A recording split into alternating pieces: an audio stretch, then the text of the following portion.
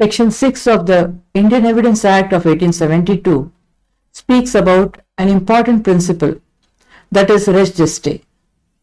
What is this principle of res gestae? What does it mean? Section 6 says that facts forming part of the same transaction are relevant. So how do we come to a conclusion that these facts are relevant?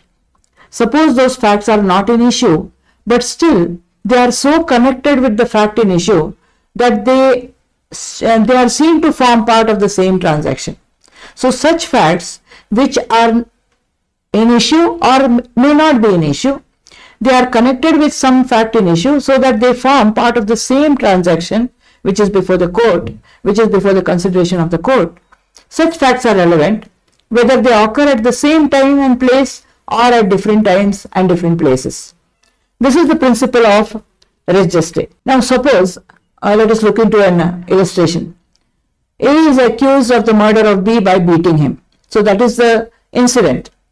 Now in that case, whatever was said by A or done by A or B, or whatever was said or done by the bystanders at the time of the beating, or shortly before that beating or shortly after that beating, all these things, all these facts form part of the same transaction, and therefore all those things which were said or done, they are relevant, and they are relevant facts according to section 6. In another illustration we can say, suppose A is accused of waging war against the government of India by taking part in an armed insurrection. What has happened in different places? For example, in some places property is destroyed, troops are attacked, jails are broken open. To look at these incidents or these events are shown as something different. But when we see that they have a thread of connection between them, all the occurrence of these facts are relevant because they form part of the same general transaction, though A particularly may not have been present in all these events, but still all those events are relevant. Now for example, A sues B for a libel. This libel is contained in a letter which was sent to him. It is forming a part of the correspondence between A and B. Now, before that correspondence was done or before that letter was sent to him, there were several letters between these parties. And maybe that some letters contained the libel, some letters did not contain the libel. But that was relating to the subject out of which the libel arose. Then in such cases, all those letters, they form part of the correspondence in which that libel is contained, and therefore they are relevant facts and they can be put before the court. So this is the facts which are forming part of the same transaction. We can go to another illustration where some goods were ordered from B and they were to be delivered to A. The question was whether they are delivered or not. Now before they reach A, there were several other places where these goods have to travel. So the goods were delivered to several intermediate persons successively. Every delivery, wherever it goes to the different, actually that delivery is not a part of a issue before the court. But still each delivery is a relevant fact because it parts, all these parts are form of the connection between the transaction, which is the delivery. So looking at these illustrations, we can see what is the importance of a doctrine of res gestae. Res gestae, which means in Latin, things done. When we come to the English meaning, things done or said in the course of a transaction. That means all those facts which are surrounding the happening of a particular thing or an event or a transaction, all those facts are called as its res gestae. Though in this section, it does not say that res gestae or the phrase res gestae is relevant. It doesn't speak of that phrase at all. It only says facts forming part of the same transaction. But we relate it to the English doctrine of res gestae. Now what is a transaction? A transaction is a group of facts so connected together so that those facts together, when we consider, they can be referred to by a single name. For example, when we say that a crime is committed, now that crime is a transaction. When we say that a contract has been entered to, the contract is a transaction. When we say that a wrong has been committed, a tort has been committed, that wrong is a transaction. Or suppose we say that there is any subject of inquiry which is in front of the court. then that subject of inquiry is this transaction. So in this transaction, whatever the group of facts are there, they are connected together. They have to be proved so that we can prove that particular issue before the court. Now that subject of inquiry or that transaction is an issue. Those facts may be an issue or may not be an issue. For example, we can go to one important case, that is Rattan versus Queen, to understand this particular transaction and what is the connection. A person was prosecuted for the murder of his wife, and his defense was that the shot had just went off and he did not intentionally kill, or there was no intention to kill, it was an accident. So whether it was an accident or whether the act was intentional was the question. That is the issue before the court. Now the facts which were brought before the court was that at the time of the person, the deceased, when she was dying, she calls up the police and she says, please get me the police, and gives her address. The address was noted down. Before the police were connected, she drops down the receiver and she falls dead. When the police go to the place where she is there, they find that she is already dead. Now the question is, those words which were spoken by her just before her death, that is, please get me the police, when she says that, whether it shows whether the act is intentional or not, and whether it is part of the same transaction is a question. If they are part of the same transaction, then they are relevant. Otherwise, they are not relevant. Now, what is this transaction? The transaction is that particular incident when she dies.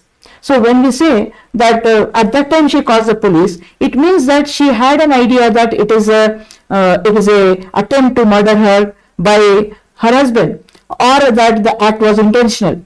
So to show that it was intentional, the person has to give these facts, because they form part of the same incident at that time.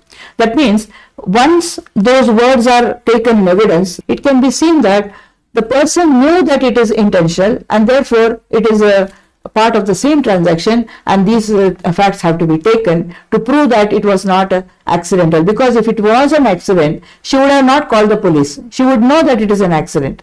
And therefore, when she knew that he was going to kill her, she calls the police and says that please get me the police. So this was a very important case where the importance of this doctrine was discussed. Now, there are sometimes repeated acts, and there are different acts, and in the end something happens or some transaction happens which is in front of the court. In O'Leary versus Regime, a person was under the influence of beer and wine, and he went to different places and he committed different acts of violence. Now, whether they were part of the same transaction, that means whether they were part of the killing which happened at the end, that is, he was arrested for homicide, and whether it was a connected course of conduct. Here, the court said that this is a particular case where all the different acts of violence were done. They are all connected to that same mental state of that person, and therefore it forms the connected fact or the same transaction, which is the homicide. So it was held to be admissible. Now, whether acts or omissions or particular acts can be taken as res gestae. Now, the thing is, the nature of the transaction itself, it shows what are its parts, it indicates its parts, whether it is an act or whether it is an omission, and whether it has to be taken.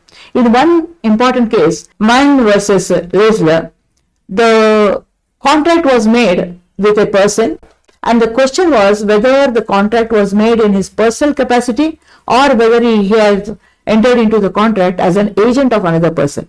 Because if he enters in his personal capacity, he becomes liable. Because if he is an agent, then the principal becomes liable and there is no liability upon that person. Now, in this case, the person who was contracting, he had written a letter to his broker and asked the broker to make certain inquiries about that person so that he will enter into a contract with that person. Now, the thing is, if a person makes personal inquiries and asks about these things, it points out that he is going to enter into a contract in his personal capacity because he is interested in that contract. So, in this case, the the thing that he wrote a letter to his broker, and that letter was held as admissible as it is a part of the same transaction, that is the contract. So this is act or omission which shows that it is part of the same transaction. Whether statements can be taken as res gestae or whether they can be taken as part of the same transaction. Now the question is, sometimes a person makes a statement, after that something happens, or at the time of that incident itself he says something. For example, a person is dying, she shouts help, help, or she says please come to me, or please see, he is doing these things to me. So whether those statements can be taken as part of the same thing which is an issue before the court, that is the transaction or the crime. Now the principle is that the statement should have been made either soon after that incident, or it should be made just before that incident, or it should be made along with the incident, so that there should not be any time for that person to fabricate some story or to concoct a false story. So this is indicated in 3 cases. The first case we can discuss is R versus Bedingfield, in which the statement was held not to be a part of this res gestae. Here in this case, what has happened is, a lady comes rushing out of her room with her throat cut, and she says, "Oh aunt, see what Bedingfield has done to me," and she falls down, and that is a case of murder which has been discussed before the court. Now in this case, the court says that when she comes rushing out of the room, there is a time between the actual committing of the murder or her throat being cut and her coming out of the room and then uttering that statement. So the court says that this cannot be taken as res gestae because it is not part of the same transaction. And then there was an argument that it could be taken as a dying declaration, but the court said that she did not have an idea or any such reason to believe that she was going to die. Therefore, it could not be taken as a dying declaration. Also, according to English law, there is a condition that the person should know that he is dying, then only his statement will be taken as a dying declaration. So neither it was relevant as a res gestae, because they said that there is a time bar, there is a time lag between the event and the statement, and therefore it cannot be taken. Of course, this case has been criticized, and the Privy Council later on has said that this is a case which could not be cited for a purpose of following or for a precedent, but there could be variations. But in some cases this has been taken, this case has been taken as a precedent also. Let us come to the second case, R versus Foster. A person came to know that there is an accident, and then he heard somebody groaning there. He goes to that place and he sees a person was hit by a car. The car went by a very rapid rate and it hit him. This person had seen the car passing by rapidly, but he did not see the actual accident. But when he goes up to that person, and the person who is dying, he says that this was the car, and he gives a description of the car, and after that he dies. Now, whether that particular statement could be admitted as part of the same transaction was the question. In this case, the court has held that it could be taken as part of the same transaction as a principle of res gestae, and though that person the witness had seen only the speeding vehicle, still the nature of the accident was described by the person who was injured, and therefore it is part of res gestae. When we see that only a person who has heard something from somebody else also could produce that statement as a part of a same transaction, and that could be admitted. There is another case, Venkatesan versus State, when the question of the time lag between the event and the particular person's statement was considered. In this case, there was an assault upon the deceased, and after that he dies, and then the person who has committed, that is the prisoner who was arrested for the crime, he, after about half an hour, he goes to his brother and he says that I have done this. So he repeats that as a statement to his brother. Now that was brought before the court as part of res gestae or part of the same transaction. Now whether that thing which has been stated to his brother could be taken as relevant as a part of res gestae, that is under section 6 of the Act. Here the court said that it is admissible because half an hour gap after committing a crime, if he comes and tells his brother, it cannot be considered to be a long gap or long time which has elapsed between the two. But suppose there would be a long gap and the person later on recollects, later on says to somebody that this has been happened. Later on, maybe about 1 month later or 1 week later or 1 day later, it depends upon the circumstances, what is the principle to be followed. So here when we see all these things, we can just note down the principles which are laid down from the first case itself, that is Rattan versus Regina.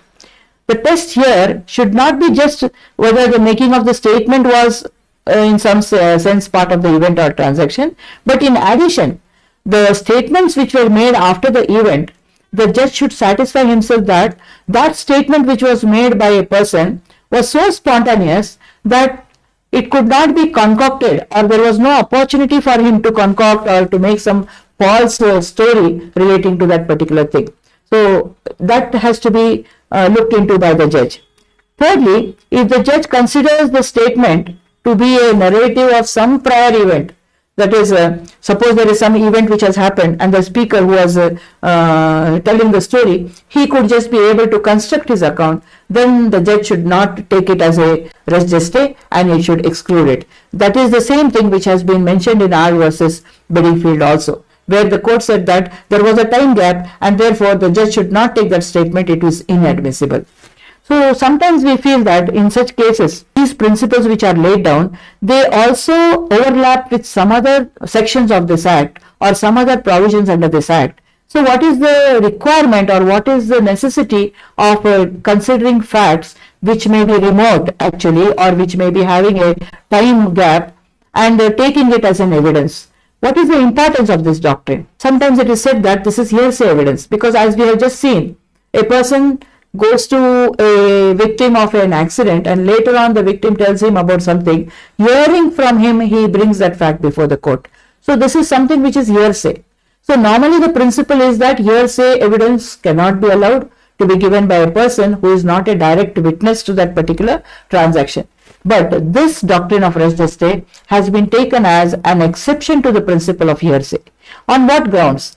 Because sometimes there is a necessity to take certain facts. Without these facts, we cannot look into that transaction individually, or we cannot isolate that transaction from those facts. In such cases, the judge has to look into these facts and consider as an exception to the principle of hearsay.